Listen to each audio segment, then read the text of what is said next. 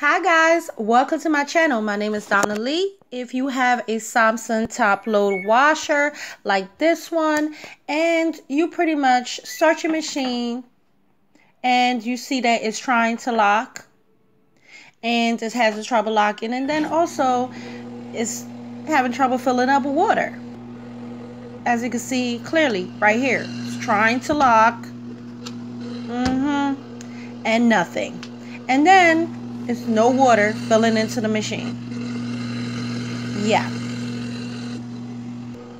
Then you pause it. Then you decide, okay, let's reboot this sucker. And then you plug it back in.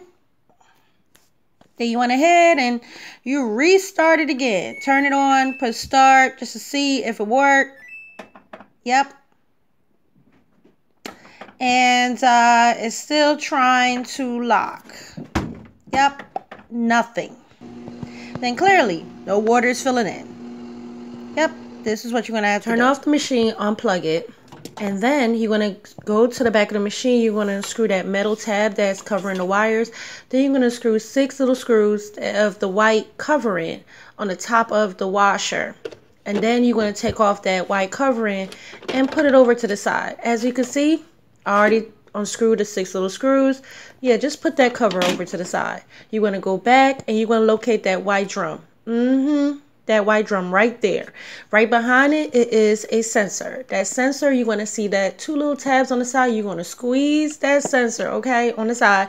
And then you're going to use your other hand to pull it apart once you're squeezing it at the same time, okay?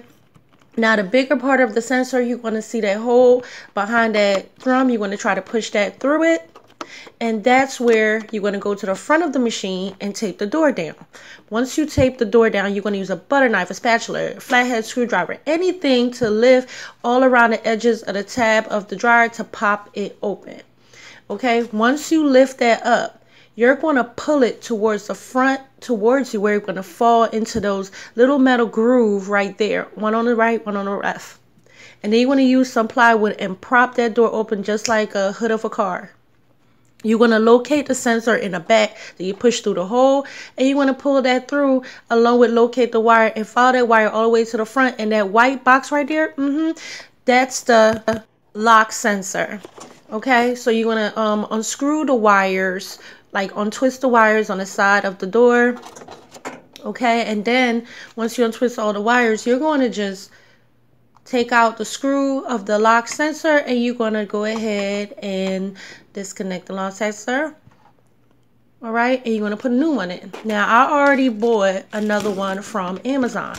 Now, as you can see, it looks a little different, but trust me, it really works.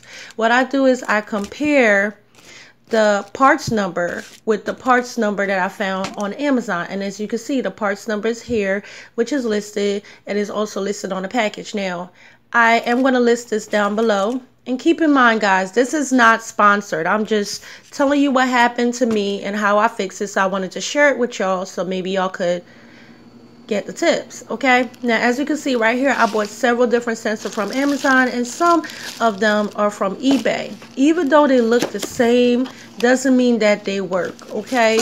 They don't all work. So you just make sure that you go to the one that I actually listed before and showed y'all before and use those. And like I said, the parts number is going to be listed down below along with a link of where you can actually get the sensor. Now, you're going to connect the old sensor and put the new sensor in. All I ask is make sure that the door lock switch is lined up. Okay, and like I'm going to show you on this old one that I just took it out. The door lock switch needs to line up with the hole. As you can see, it needs to be able to go in and out just like this little switch right here. Okay. Once you actually make sure everything is lined up and everything is screwed in and the wires are screwed in as well onto the door lock switch, you're going to line the wire around the edges of the door, and you're going to go ahead and twist that wire back into the twist ties that was originally placed there. You're going to take the sensor and put it back through the hole, and once you put that right back through that hole, you're going to make sure that you go behind the washer.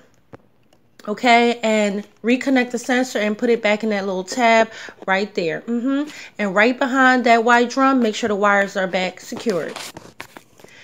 Once everything is insecure, all the wires and everything, you are going to screw back the metal piece that protect the wires, as well as all 6 screws with the plastic covering on top of the washer. Then you want to plug it back in. And this is where, guys, the magic happens. You're going to take the tape off the door, and you're going to make sure that everything is back exactly where it is, okay? The door is secure. You're going to turn the machine on, cross your fingers, push start, and this is where it actually works. Now, guys, if you like what I've shared, please like, share, and subscribe. If you like the content, please turn on your post notification. As always, I appreciate you watching. Thank you so much. Bye.